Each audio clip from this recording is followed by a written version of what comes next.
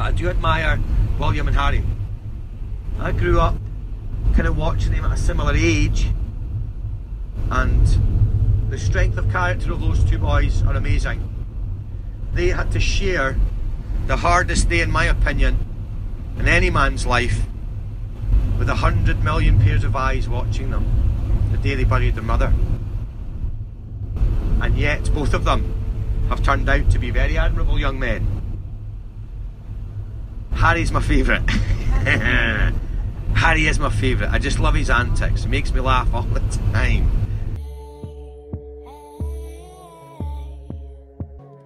They say the world is a book, and those who do not travel read only one page. Oh. Welcome to the A Midlife Traveler podcast, where we want you to go see the world. Discover interesting stories about people, places, and practical advice to help you plan your next vacation. Hey, let's go see the world. Hello, and thanks for joining the A Midlife Traveler podcast, where we are exploring Scotland through the voices, stories, and opinions of a Scotsman named James. I'm Laura, and I'm your host, and if you've been following our Scotland series, it's been a while since we've had a new episode. We have been posting new episodes in our Ireland series and also our Women Travel series, but we're now getting back to some cool stuff about Scotland. And today what you are going to hear about is the British royal family. Oh my goodness, they are all over the news these days, aren't they? Congratulations to Prince William, who just had a baby boy in the last couple of days, and of course Prince Harry is going to be getting married next month. You're going to hear opinions about the British royal family from a Scotsman named James, and today this first part is going to be about Queen Elizabeth. So Queen Elizabeth is the beloved British queen. And so today is the story from a Scotsman who is sharing his opinion that Queen Elizabeth is a great lady. And he gives an example of why he thinks that and why the world loves Queen Elizabeth, told through the story of a dinner party and event that possibly happened. Enjoy the story, and thanks for listening to A Midlife Traveler. So I do admire many of the royals, some of them are. And the Queen, she is a great lady actually. She has no power in the sense that that was all handed over to the government by William of Orange in the late 1600s. But she's an extremely influential woman. For a woman that carries no power. There are many heads of states, government officials and presidents around the world that would never ever entertain a man like David Cameron or Tony Blair, but they'll speak to the Queen because they all love Lizzie.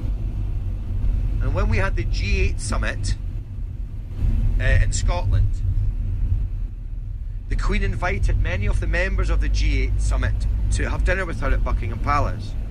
She'd also invited other heads of states from around the world as well.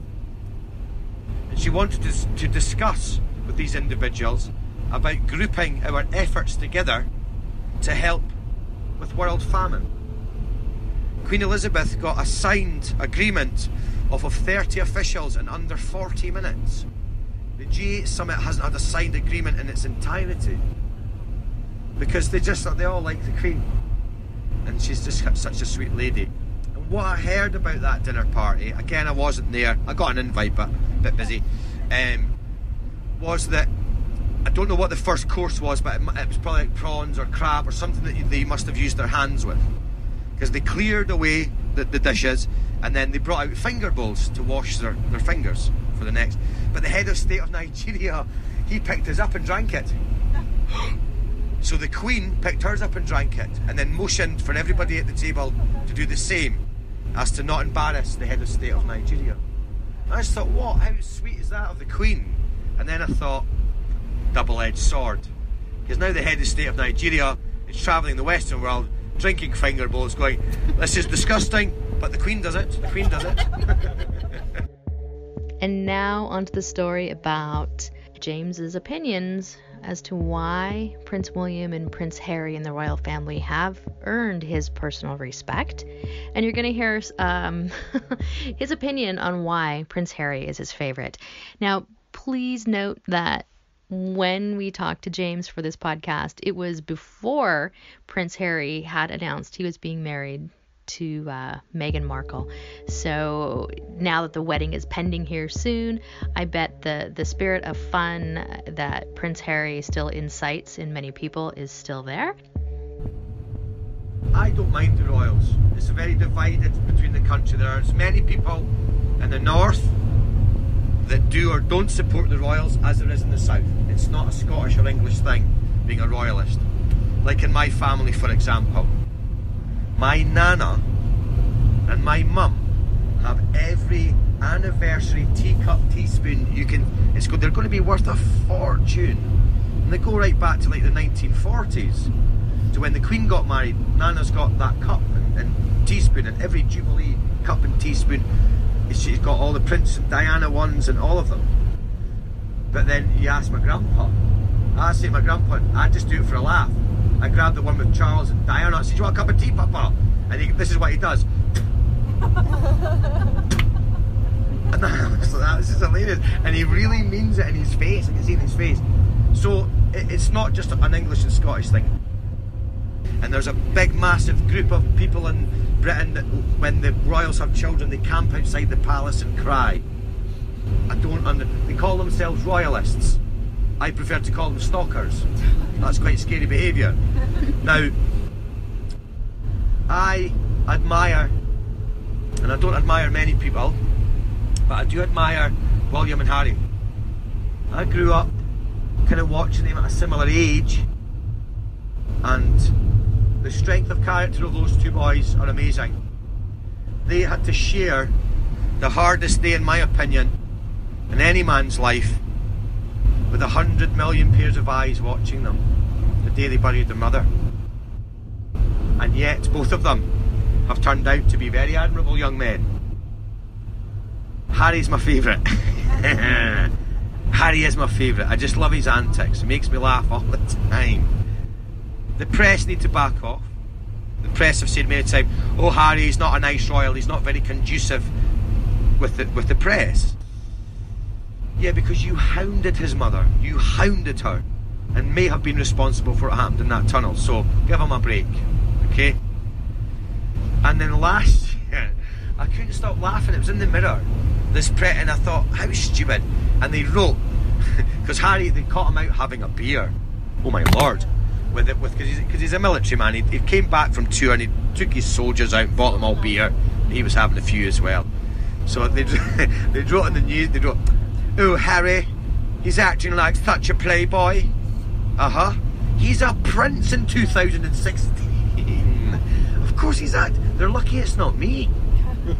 Well, I would be in the newspapers every day writing off Mazeratis. It's okay, just send the bill to my grandmother. I'd be having affairs with all the daughters of Monaco, unashamedly and openly. So, you know, I think he's doing okay. And the thing is, Harry knows that he is never ever going to be king. So why is he worried about his public image? And I think William is jealous because he's got to remain, you know, whereas Harry's getting to just do what he wants. But I think so. I mean, when I see them, they always look kind of happy. I could be a royal for sure, but I just, you know, when I was younger, I used to think, oh, it'd be great to be this or great to be that, you know, prince or this. But as I've started to get a bit older, I've realised that one of the things that I can't put a price tag on is my anonymity. It's been, I can kind of go places and, you know, they're not going to recognise me. You know, if I'm out, say, if me and Valamore go out for a meal and try to rekindle things, and maybe get into a small argument. So and then I'm wake up in the morning and oh no, I need to phone Val. Oh my lord, what have I done? What I won't have to wake up to is it on the front page of every newspaper in the country. So the royals have to have this public face and I don't know how, because I sometimes have this little thought in my head when everybody's standing outside Buckingham Palace waiting for the curtains to draw back. I've got this vision of Kate, she's got her hands wrapped around William's neck, I hate you, I hate you, I hate you, and then the curtain opens.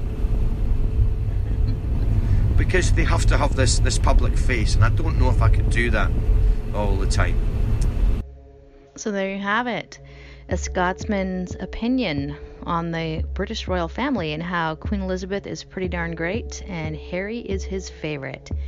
Hey, are you out there listening? Are you considering a trip to Scotland? Because if you are, I just want to let you know that we have created a Scotland vacation ideas resource page on our website at amidlifetraveler.com. So what you have there is a hand-curated selection of vacations in Scotland ranging from 5 days, I think, up into about 13-day vacations, plus a big list of smaller activities, day tours, things to do that are either attractions, tickets, hop-on, hop-off buses, or just 1 to 2 day tours around the area. So if you're thinking about a trip to Scotland, go ahead and check amidlifetraveler.com, look up Scotland vacation ideas, and thanks so much for listening, and safe travels wherever you may roam.